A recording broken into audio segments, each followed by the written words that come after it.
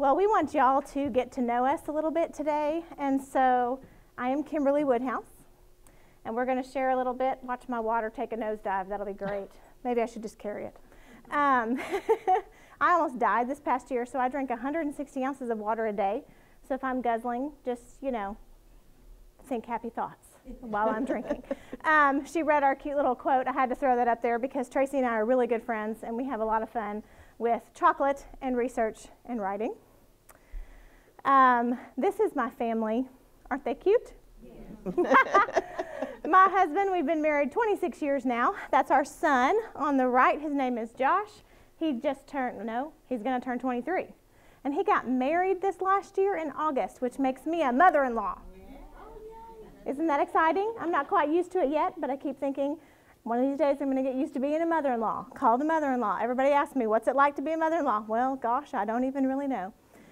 And we just moved to Michigan 2 weeks ago, so I tell everybody that I left my brain somewhere between Colorado and Michigan. I don't know where I'm at. So this picture is my favorite of the family pictures. That same day we were taking pictures, the photographer was out there. And if you notice, my husband and I are really cracking up laughing in this picture. My husband never smiles this big for a picture, and you want to know why? That's not our dog.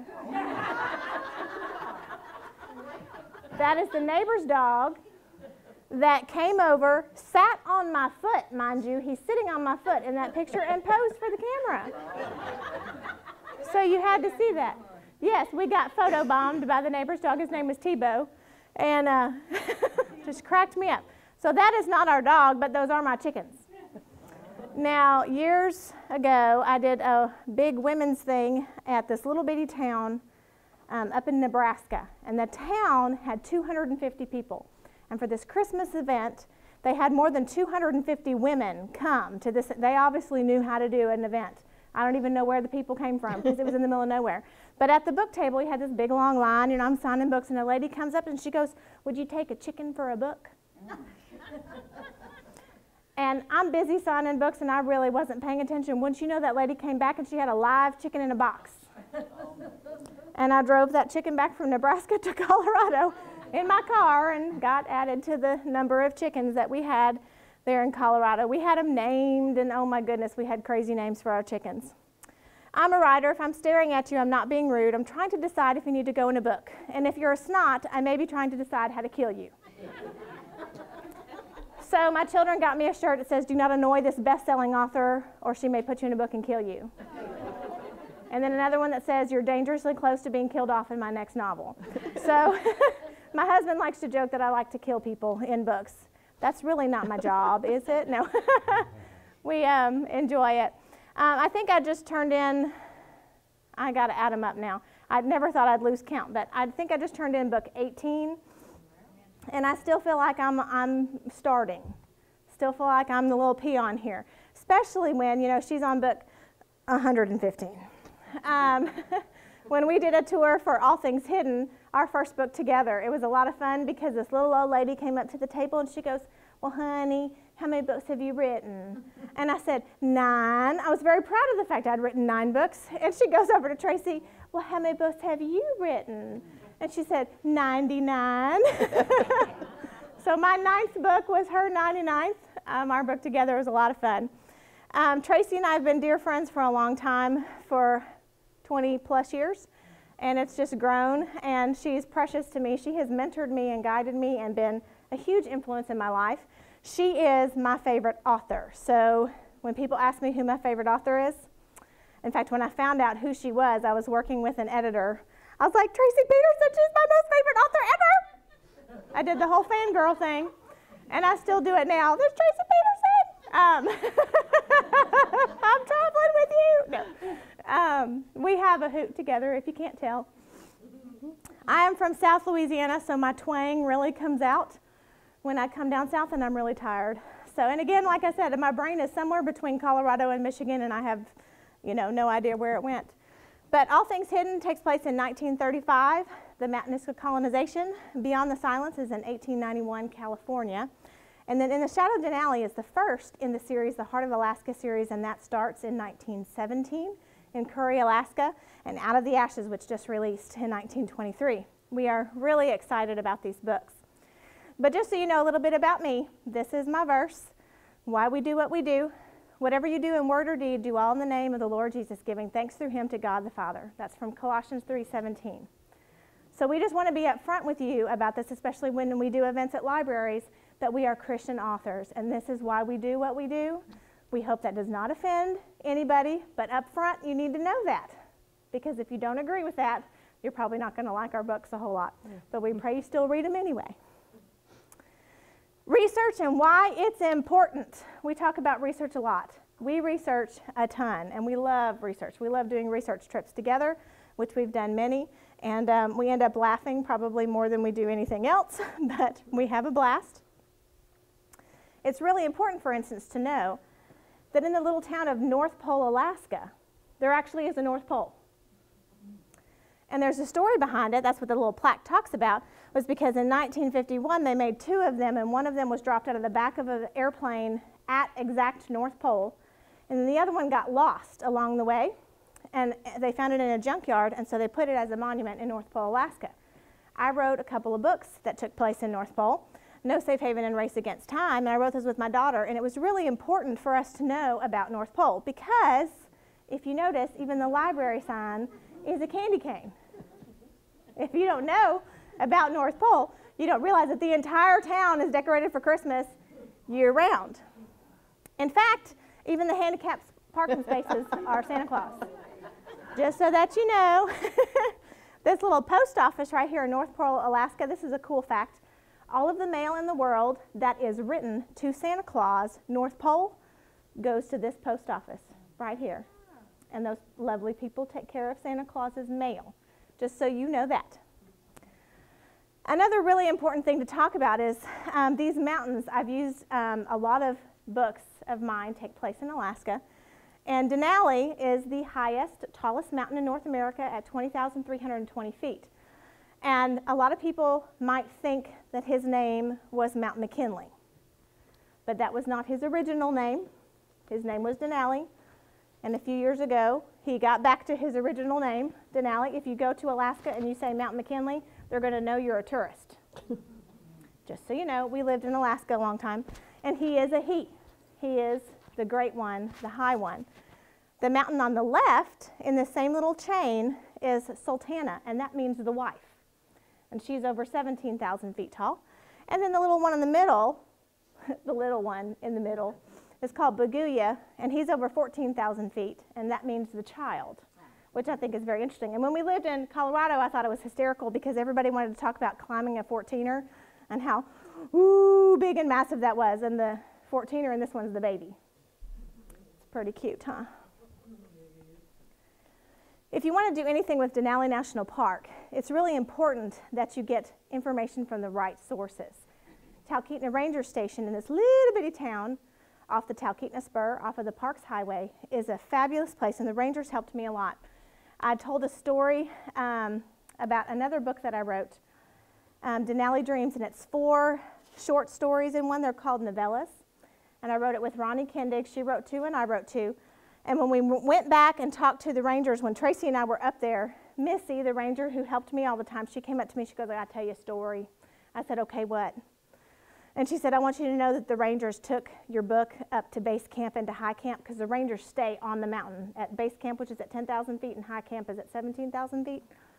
And they trade back and forth to help all the climbers, because there's so many climbers. Well, they took it and they were reading it out loud over the radio to each other, trying to figure out who was what character in the book.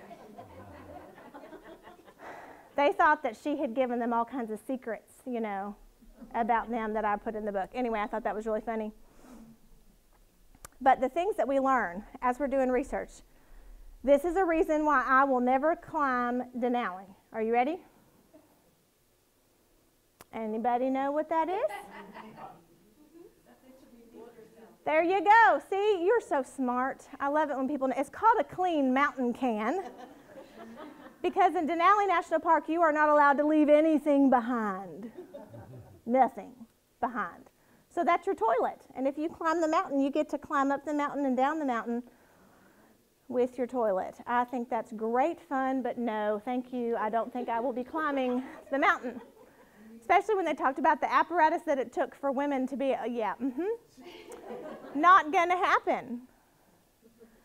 But another interesting thing, just to give you perspective here, I like to show this picture because these are both of Denali. And this one, Denali is on the right with Sultana and Boguya, right? This is Denali. This is still about 100 miles away from the actual mountain, okay? That's how massive he is. Two of my editors from another project, they went up to Alaska with me on some research, and I wanted you to get the perspective of seeing the people and the mountain in the background and knowing that it's still 100 miles away. That's pretty impressive. Excuse me. And of course, there's a lot of sacrifices that we make for you, our readers. They're really huge and big, and I hope you understand what we go through for you. We tried that just for you. Yeah. This is croissant French toast. In North Pole, Alaska, this little place had been on diners, drive-ins, and dives as well, which was amazing. We found it, a little hole in the wall. Absolutely terrible. You don't want it. It was probably one of the best things I've ever eaten in my life. It was really, really good. And this is called a crabby omelet. Isn't that fun? That's from Snow City Cafe in Alaska in downtown Anchorage.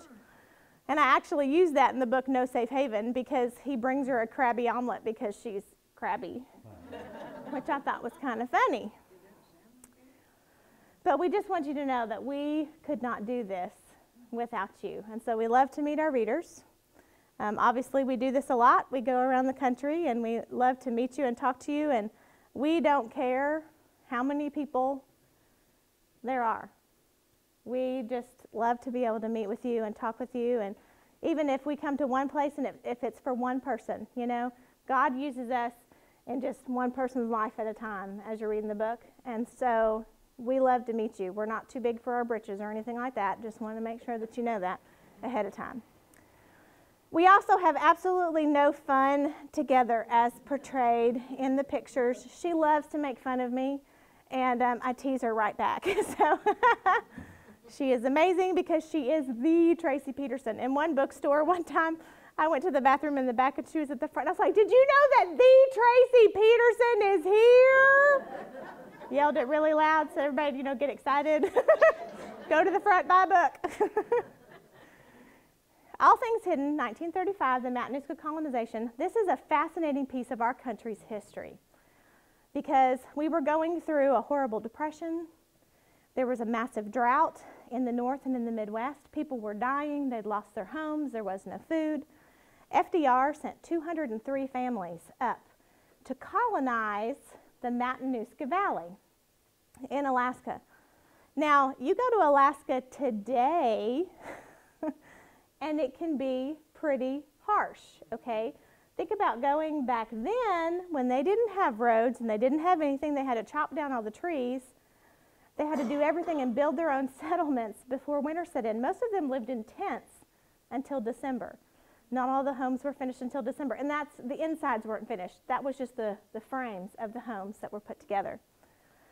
So this is at the Historical Society and the museum that's up there. And we spent a lot of time with them before we wrote the book, while we were writing the book, and after we wrote the book. And then when we were on tour in Alaska a few years ago, the Palmer Historical Society invited us to come and share because they were so impressed about the historical accuracy in the book that they wanted us to share with people because it's a big deal up there. A lot of these people are descendants of the colonists.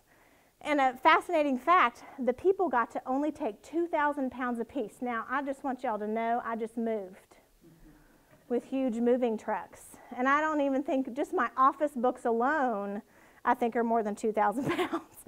We had a lot of weight.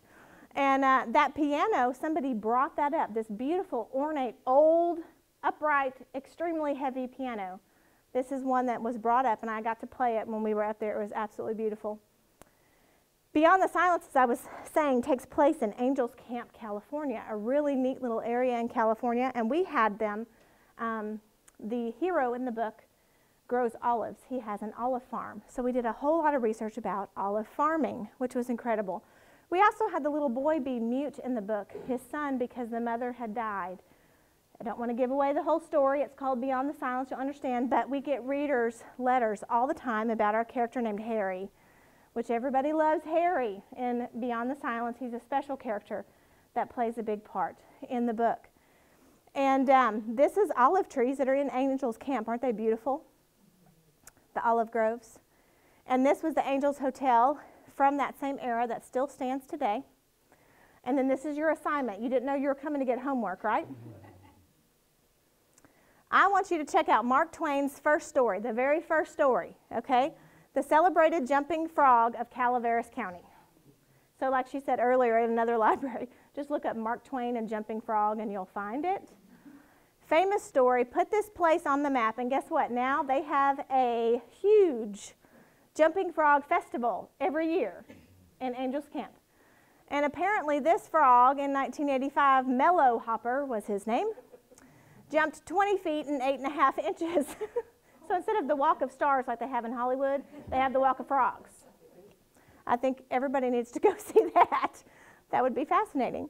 Well, on to the Curry Hotel. This series, The Heart of Alaska. What is so fascinating here about Curry, Alaska, is it does not exist anymore because it burned down and because it's in the middle of nowhere.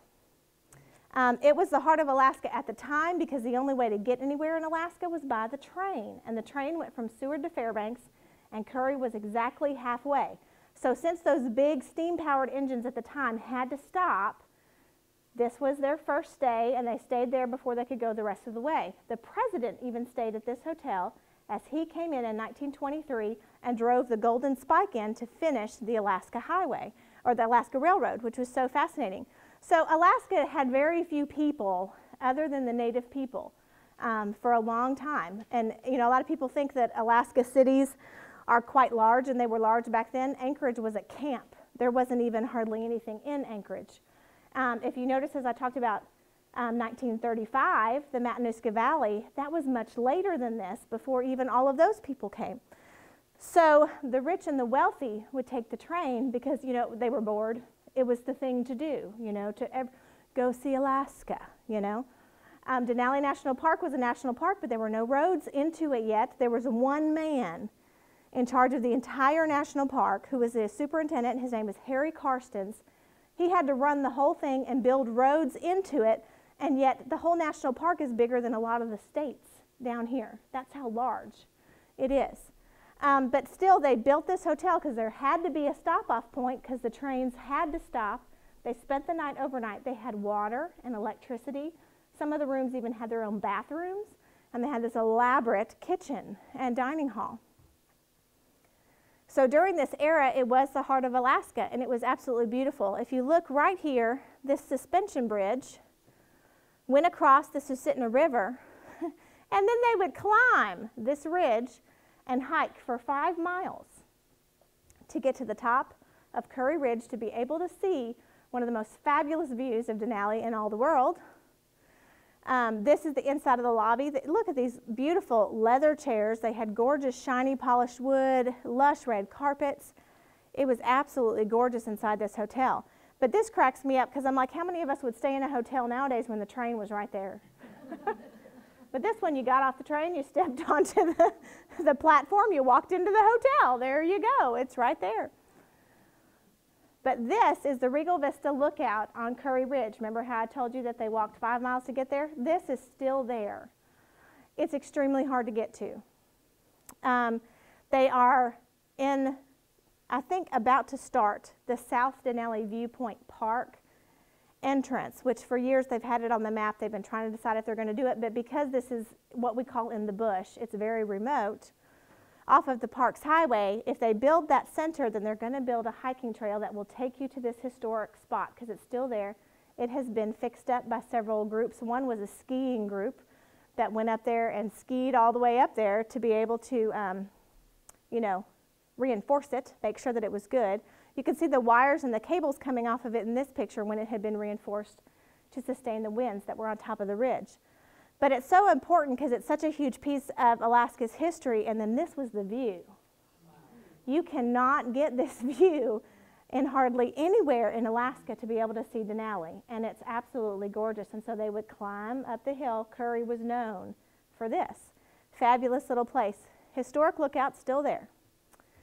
This series is named in loving memory of Cassidy Faith Hale. She was in our youth group in our church, and she was hit by a truck a few years ago at 15 years old and killed. And so the heroine in the Shadow of Denali is named after Cassidy Faith, and has a lot of her characteristics. My favorite story is from VBS, and she was helping out. She and my daughter were good friends, and they were both a little klutzy. You know how teenagers sometimes they are. You're all limbs at points. And she was just running with her little preschoolers and just tripped and fell over nothing. You know, there was nothing on the floor. She just fell face first. And she got up and she goes, well, I guess the floor needed a hug. So if you haven't read In the Shadow of Denali yet, you need to watch for that story in the book, because I used it for Cassidy in the book. Tracie taught me on the last few tours that it was really important to share with you guys our reader letters, because we get tons of reader letters. And I want to challenge you, you don't have to write us, but if you read a book that really touches you, the author has a website. Contact them through their website. Please let them know what that book has done in your life. They love to hear it. We love to hear it. We love to have the encouragement and to see how God has used his story through us to touch lives, because that's what it's all about. This first one, I was at the end of my rope, or so I thought, when I picked up Denali Dreams. Your first story with Karen touched me in a way I never thought a fiction book could reach a person. The rope analogy you used in the story was exactly what I needed to hear at the time. Thank you for pointing me back in the right direction and letting your gift of stories lift up the world. That was from MK. Then the second one says, my life has been a wreck, and after reading Out of the Ashes, this just released, I've decided to turn things around because it was my attitude that was a wreck. I think that's just the greatest quote ever. I've let so many things get in the way, and I've played the blame game for far too long. After reading your latest book, I went to your website. I got lost in time reading a lot of your blogs, and then picked up your home book about your story from the library.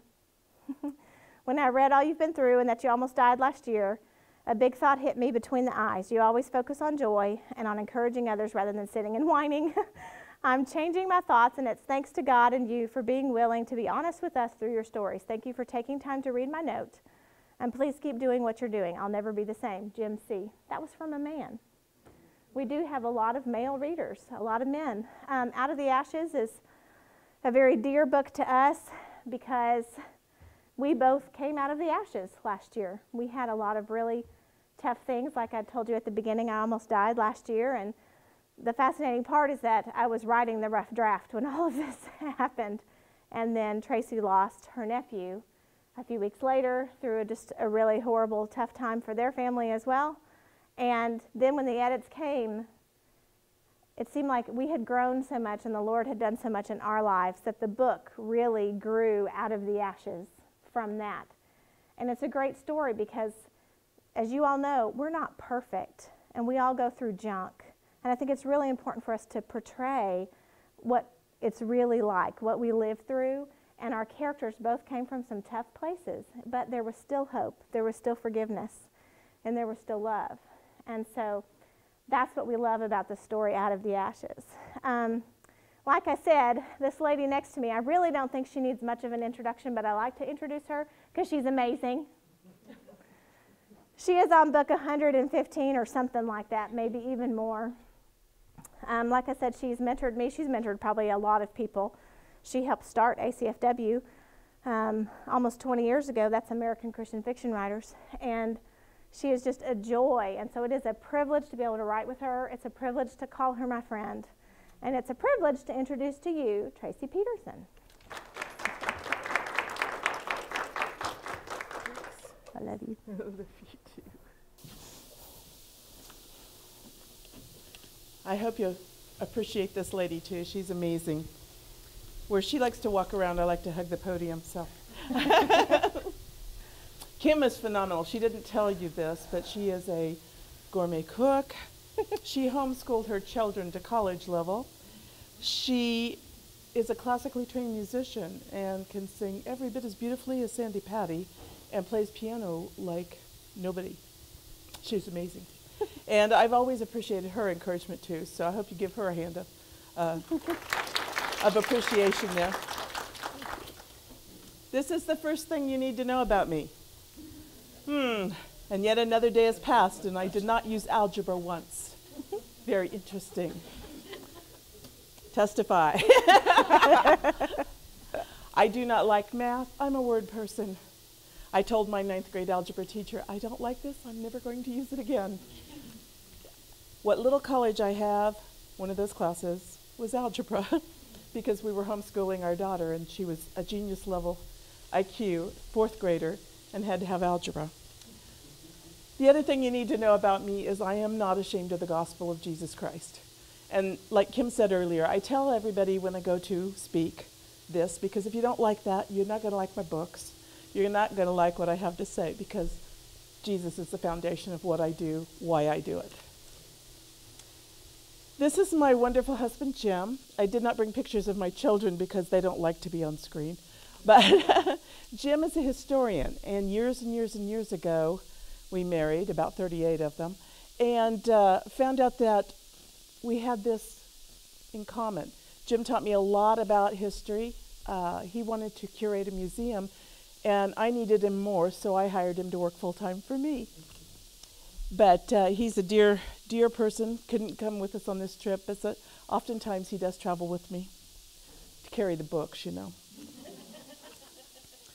These are my beautiful grandchildren. The ones over there are my middle child. My daughter gave me those 3 beautiful grandchildren. And these lovely children over here are adopted.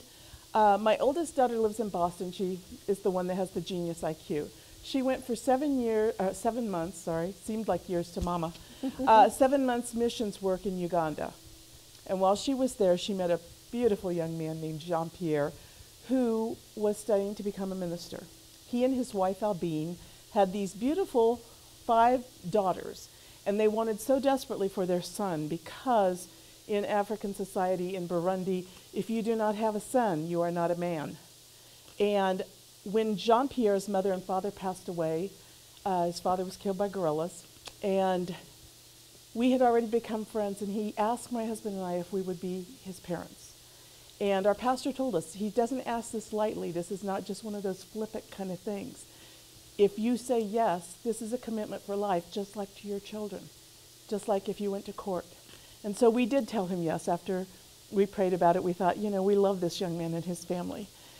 And so as the years went by then, they had this lovely little girl. Her name's Tracie, after me. And this little girl's named Ruth, after my mother, Janine Ruth. And they finally got their boy, this sassy little kid. And oh man, some of the pictures they've sent me, I just want to squirrel him away and take him home. But they are all very precious to me, and they always inspire me. This is where I live, just down the road anyway. It's not my house. But we have this beautiful Montana mountain range. We have mountains all around us, have a lot of snow. I wanted to apologize because it seems like every time I come south, y'all get a snowstorm or ice or whatever. Kim was saying how her twang comes back out from having been raised in the South. I lived only 2 years in Dallas, and I do it. I get down here with you, and pretty soon I call home, and my husband says, "You've been there too long. Come home." And this is my office. A lot of times readers will ask me, "Where do you work? What do you do? You know, how do you do it?" So this is my office. I sit in here most every day. And a lot of times readers want to know what I do for hobbies.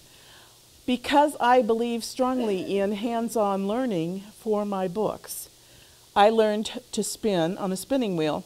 Found out I really liked it. And so for relaxation, I often spin. And not the bicycle kind, you know. And I love to quilt. And then I read. I read all the time. And reading is a passion of mine, has been since I was a child. I love libraries. And my heartfelt thanks to all libraries everywhere, because libraries made me what I am. My mother gave me a piece of paper and a pencil in church to keep me quiet, and I credit her with storytelling. She drew that out in me because she'd tell me, "Write me a story." And then afterwards she'd say, "Tell me your story." And that was brilliant, because then I had her undivided attention. And so for 15 minutes, 20, however long I could stretch it, I would tell her a story. So stories, books, all of this is my passion. These are some of the titles I've written, and they represent a variety of things I've done in my life. Kim and I like to travel to the places we write about. We talk to the people that experience some of the things that our people experience, or that they are experts in that area. And so we have just a lot of fun. I have written everything from medieval to contemporary books. I've even had a couple of nonfiction. Some girls watched Beauty and the Beast and wanted the prince. I wanted the library. You know, it's so true. I love books. It's my passion. I just got rid of a bunch of books. I was trying to remember how many. I think I got rid of about 300 books. And it looks like they never went. My shelves are full. I'm not addicted to reading. I can quit as soon as I finish one more chapter. This is my latest series. This was the series that came out last year, and thanks to you readers, it did very well. And it is set in the 1840s, Whitman Mission in Walla Walla, Washington. People went west on the Oregon Trail, as you know, and then they ended up here in the Walla Walla area, oftentimes when their wagons broke down, when they were sick. In this case, there was a horrible measles epidemic. And so I put my characters into that situation because I knew that in November then of 1847, the Whitman Mission was going to be attacked by the Cayuse Indians, and all the men were killed, and Narcissa Whitman, Dr. Marcus Whitman's wife, was the only female that was killed. But then the women and children were taken hostage for a month, and I thought, how very interesting for a book. So these are pictures of the area where the Whitman Mission was, looking down here from this hill where they actually have a monument to those who were killed. That whole area down there is where the Whitman Mission was. And again, this was the lower, just a grounds view of it. This is a Cayuse brave, and I brought that just to show the costumes, the kind of clothes that they would have worn. But we go to the places that we write about so that we can learn as much as possible. I want my books to do three things. I want them first, I call it my 3 E's. I want them to entertain you. I love nothing more than when somebody writes me a letter and says, I couldn't sleep, I had to finish this book. You know, my aunt will tell my cousins that until the new book is read, they get no hot food and no clean clothes. So I want the book to entertain you. I want you to have fun with it. But I want to educate you also. And so I work very hard to try to be as historically accurate as possible. And I've actually won awards for that. And so I try my darndest to be right. However, I make mistakes. And when I do, you lovely readers love to tell me. And I don't mind at all. So you send those letters and I'll try to make changes. In book 2 of that same series, it takes place in Oregon City, which is just outside of Portland, if you're familiar with that area at all. So that's basically how the city looked at the time of my book. And this is Willamette Falls. Can't see much of the falls, but down at the bottom, they actually had a jail because it was very difficult for anybody to get into or escape from. And so during the story, you'll read about the various Cayuse men who were taken into the jail there to await trial. And I thought that was kind of interesting, the way that sat there at the end of the falls. Mm-hmm. The third book in that series, Cherished Mercy, takes place along the Rogue River in southwest Oregon.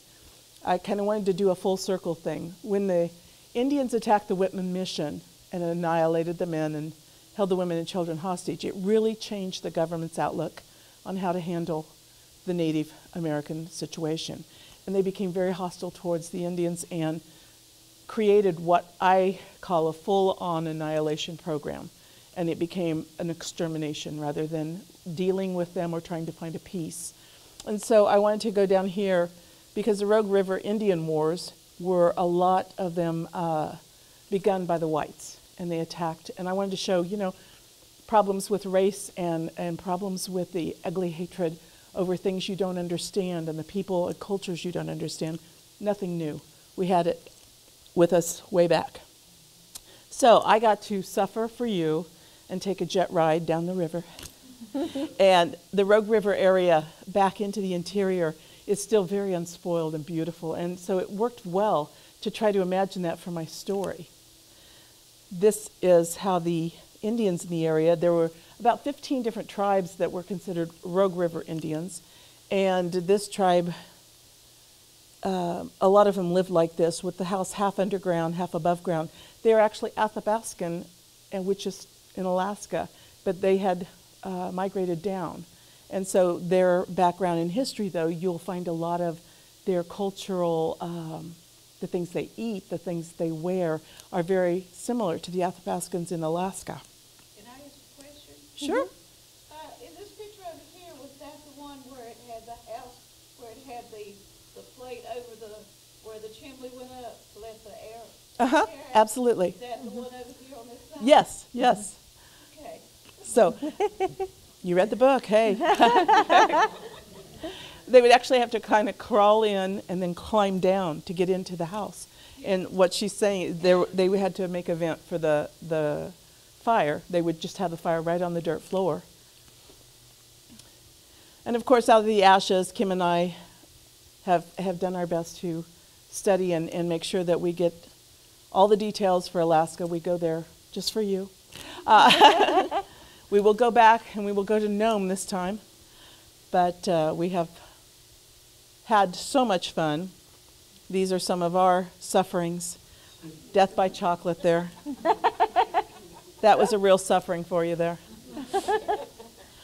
Just beautiful, beautiful land, though. And, you know, we try even to the point of, this is a time schedule of the trains that went in and out of Curry. We try to be as accurate as possible.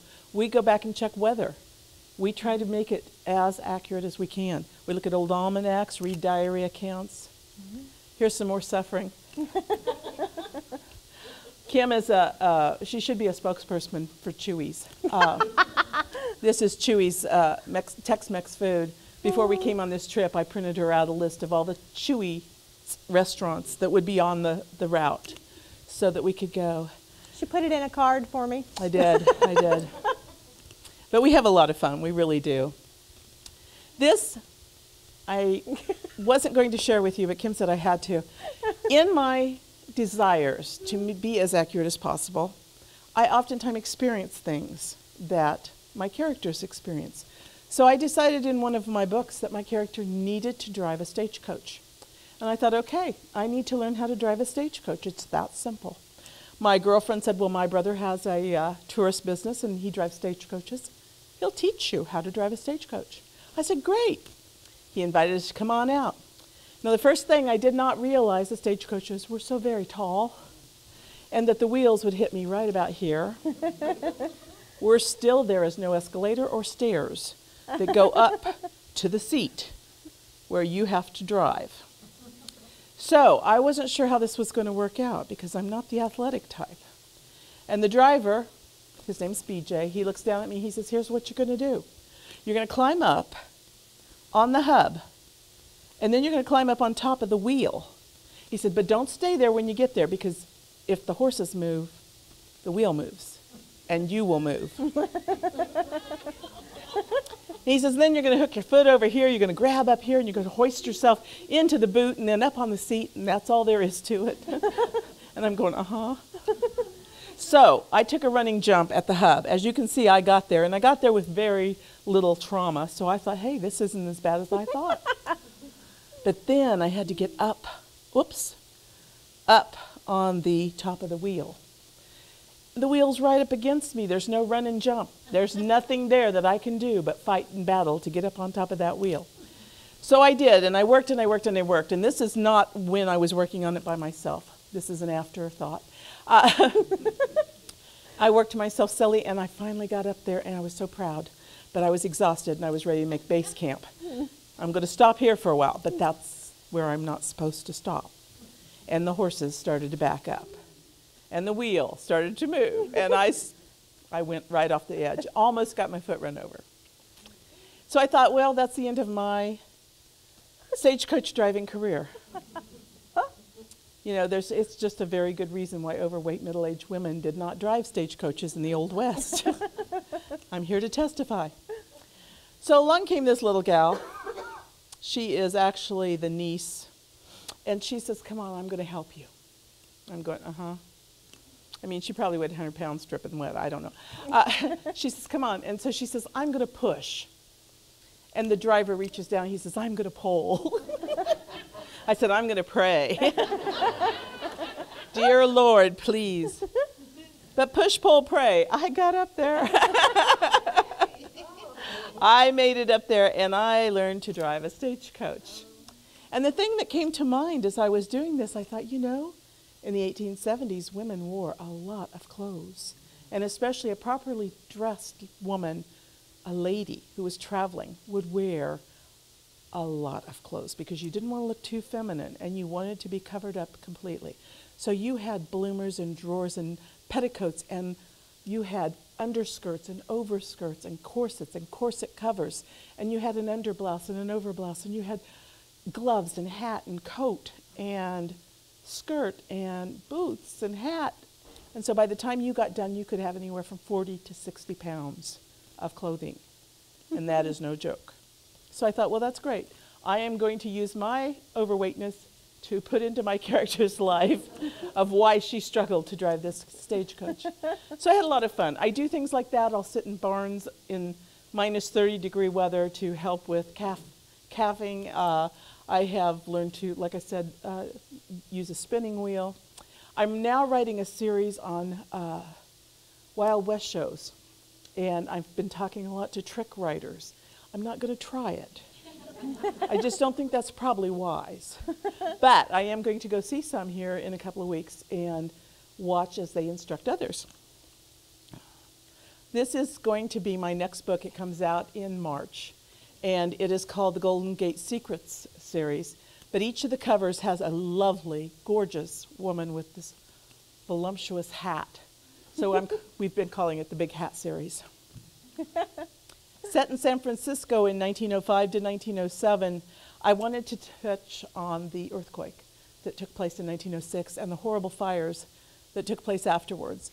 A lot of people don't realize it, but it was the fires that were so very destructive, not the earthquake.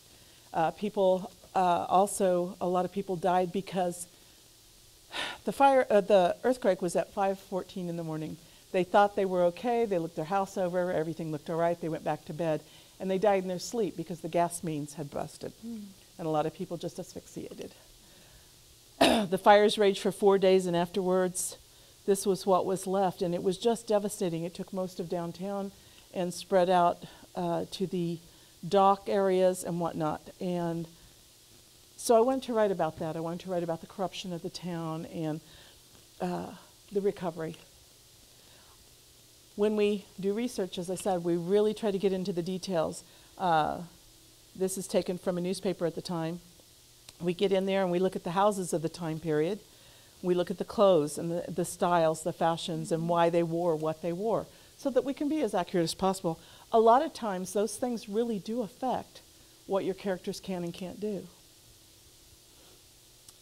So for me, one of my verses that guides and really has inspired me is from Romans 15:4, and it says, "For everything that was written in the past was written to teach us, so that through the endurance taught in the Scripture and the encouragement they provide, we might have hope."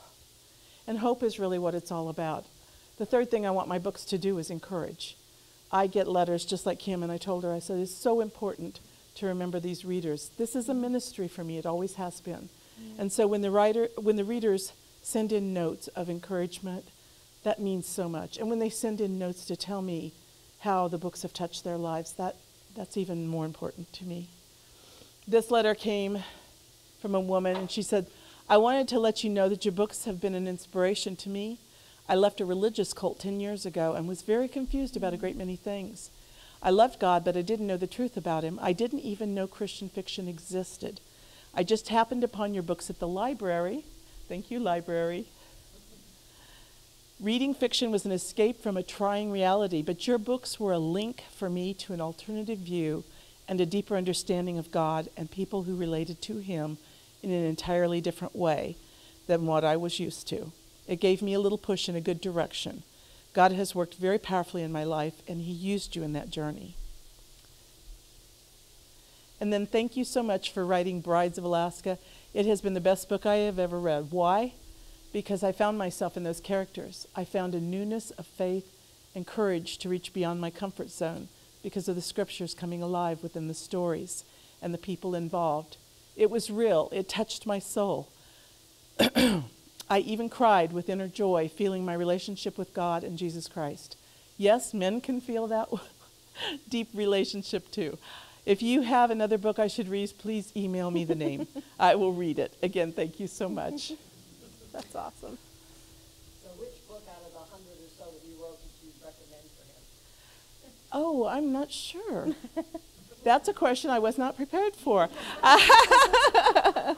Probably one of the Alaska series, I would imagine.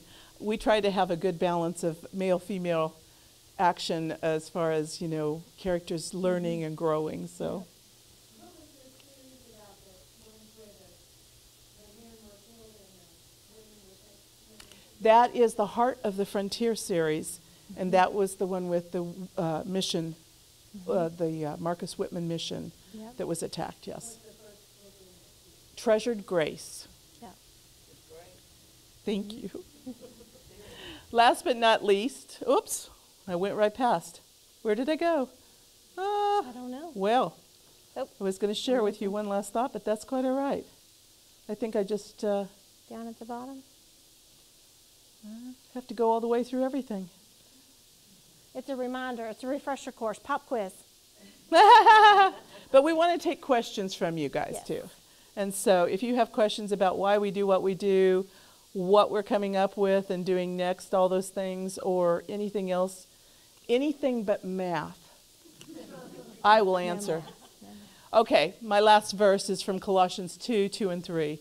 My goal is that they may be encouraged in heart and united in love, so that they may have the full riches of complete understanding, in order that they may know the mystery of God, namely Christ, in whom are hidden all the treasures of wisdom and knowledge. Mm-hmm. That's why I do what I do. Yep. So if you have questions, we're happy to answer. I have one. Just a second, she held her hand up first. Okay. How old were you when you did your first book? And a little bit about how you guys collaborate and divide duties. My first book, published book, or my first book? Because when I was 5 years old, I put together something about my best friend, but that didn't get published.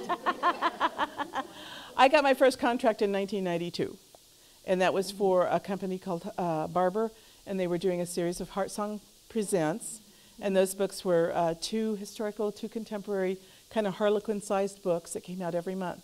Eventually, I managed that entire line from acquisitions to typeset. My husband worked with me on that, our daughter, and a friend from church, and it really taught me a lot about both sides of the fence, believe me. I had a deeper appreciation for my editors after doing that. Yeah. I got my first book contract in 2008, so I guess 10 years ago. I didn't even think about that. 10 years this year, and I'm on book 18, so it's been a lot of work, but it's a lot of fun. It Love is. it. So what was your question? Wait, no, she had another part of the question, yeah. Actually, my question It's the same? mirrors hers. Okay. It's about your process of collaboration. Do you want to tell her or do you want me to? Sure. I love co-writes because it helps to bring in other authors to your publisher and introduce to your audience. Mm-hmm. Judith Pella did that for me, and it was an amazing gift because I wanted to write for Bethany House as well as Barber, and Bethany House was really the name and continues to be the name in historical fiction. And so Judith Pella, I met her at a writers' conference and just brazenly asked her if she would ever consider co-writing with me, and it worked out. We talked about our stories and whatnot. I have co-written with James Scott Bell and Judith Miller. Judith's a dear friend. Jim became a good friend. And Kim, of course, I even co-wrote one long ago with my daughter. But the process is different for everybody that co-writes, I'm sure. For me, what we do is we get together and we think about, usually we'll be talking and we'll come up with an idea that we think sounds like great fun. Yeah. And we say, hey, let's try to develop this into a book. Yeah. And so we start working on the ideas. We send it back and forth and develop what we call our chapter-by-chapter synopsis. We are plotters. We plot everything out. Mm-hmm. There are writers who call themselves seat of the pantsers. I just think they're wrong. Yeah. But we plot everything out in detail. And both of us are very fast writers. for the first draft. We get that down just fast and furious. And she's doing the bulk of the work on this series. So she has to have most of the research done. I have to have a good working knowledge of it. But she writes the first draft, sends it to me. I add on to it and send it back to her. And she, finishes developing it. It'll go that way if we need it several times. And then it gets turned into the publisher. But she also co-wrote with her daughter, and it was entirely different. Yeah, with my daughter, I wrote the adult POVs, and I wrote in third person past, which is probably the most normal, what people think about when you read. And my daughter wrote all of the young teen POVs, and she wrote in first person, which, was not done a whole lot at that time, and I thought, is this even going to be acceptable? But people have loved it, and they've loved reading it because they knew who was who and what was happening. And the first book that we wrote together, her character has the same nerve disorder that my daughter has. So it was really authentic because the mother-daughter relationship was very real coming through, out on the page. It was very distinct who wrote what, and she's a brilliant writer. When Tracie and I write together, it's amazing. Nobody can distinguish between who wrote what, which I think is really pretty cool, that they're able to see that it just flows. And so what really was your great. second question? It was actually exactly what you're Okay, good. How does that happen? Yeah. All right. Yes. In your first picture with your family, you introduced your son, but Not my daughter. Isn't that terrible? And see, normally it seems like Kayla's the one who gets the most attention. She is 20, and she's about to be 21 in March, and she's about to graduate with her English literature degree from the University of Colorado with a 4.0. She's brilliant, and she's about to start grad school after that. What Kim doesn't tell you is they were first famous Yeah. as an extreme home makeover family. Yeah.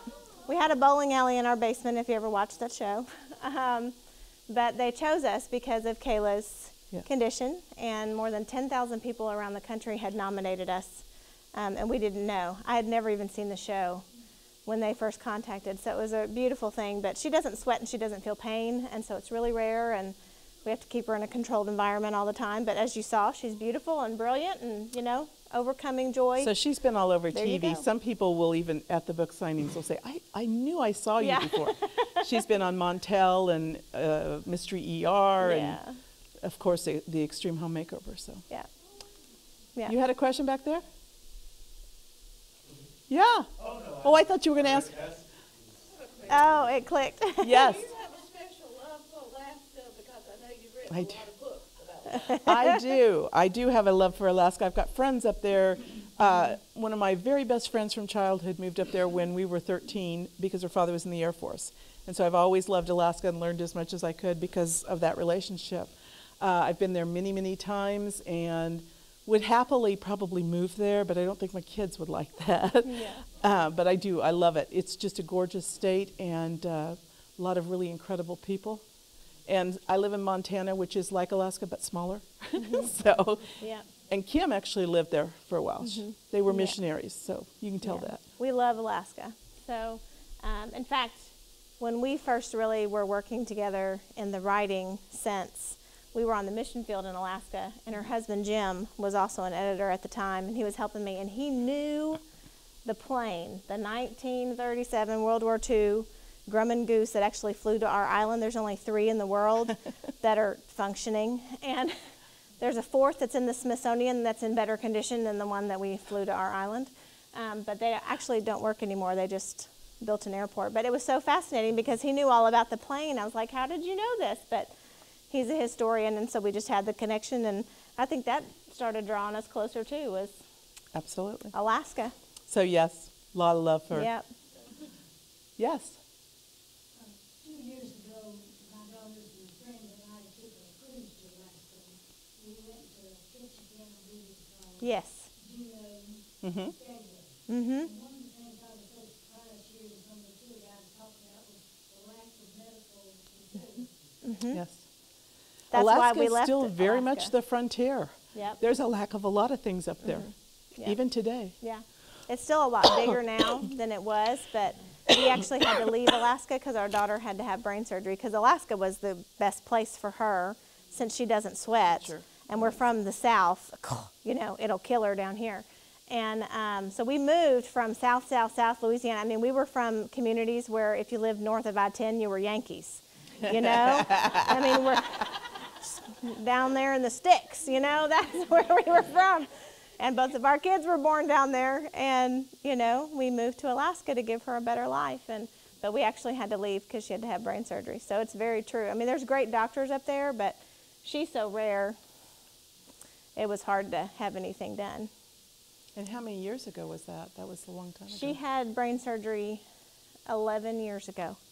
And it, you know, Alaska's changing all the time, of course, but still, there is more of Alaska that's unsettled and untouched than settled. So. I remember one Tuesday, Mom and Dad saying that if you had something major, they had to fly you. Yes, they would. Yep. Especially if you live in a place like Skagway, Ketchikan. You know, like when we lived on Akutan, you know, there was a nurse's clinic, but that was it. You know, a native village of 80 people and us. You know, there wasn't anything there, and you had to be life flighted out if anything major happened.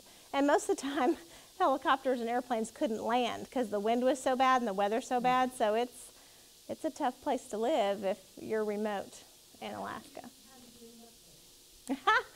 A friend put our name in for this mission in Alaska because he'd heard about Kayla. And 5 months later, we lived in Alaska with no Walmart and no cars and no roads. and no library. Nothing. No library. There wasn't anything. There wasn't a lick of anything on the island. So now we want to gift you. We want to have a lovely prize. We're going to give to one person. Wait, hold on. We have to tell what's in it. If I'm talented and enough to do it. I don't think we can use the purse thing because we've got gentlemen here that don't have purses. So this hardcover, the series that came out last year of Tracie's. Amy, I'm going to need hands because I'm obviously not talented enough. That's the heart of the Frontier series I told you about that was set at the mission. And then there's a hymn CD of mine. Because Kim is a classically trained musician who sings beautifully. And this next book of mine, which isn't even out yet, it comes out February 1st, The Mayflower Bride. So whoever wins this. It's the beginning of that series. You're on the cutting edge. And then this book, our first book together, All Things Hidden. And of course, we want you to buy the other two books that are here today. Support your library, support the bookstore that's here, and a cute little bag that has Out of the Ashes on it. Okay, so we have to come up with something different. And we'll happily sign the books for you. Yes, we'd love to sign books. And while she figures out how she's going to do this, I do want to encourage you to buy books from the wonderful man at the back of the room. We love to work with the libraries, and we love to work with your local bookstores. Yeah. And I don't know if the libraries get proceeds from this or not, but I just encourage you to support them because they were wonderful enough to give us the time. Yes, please support your library as much as you can. We love libraries. I had a lady ask me at one book signing, she goes, well, you know, I can't believe you came to a library because you're not making any money off of it. Yes. And I said, you don't understand. Our readers are at libraries. And that's right. We're not worried about the money. We are not in this to make money. We wouldn't be writers if we were in it for the money. We like sharing stories with you, so please support your library as much as you can. Please support your local bookstores. So I would like to know who drove the farthest to get here. Who drove a ways? Anybody drive a ways to get here? No. Wow. Okay. I got to come up with something else. Come on, Trace. Let's see. Closest birthday to today. Did they have birthday today? Anybody have a birthday close to anybody in January? You right were there. a January you birthday. Win. You win. There you go. Thank you for having us. Happy we birthday. Really appreciate it. Thanks for coming.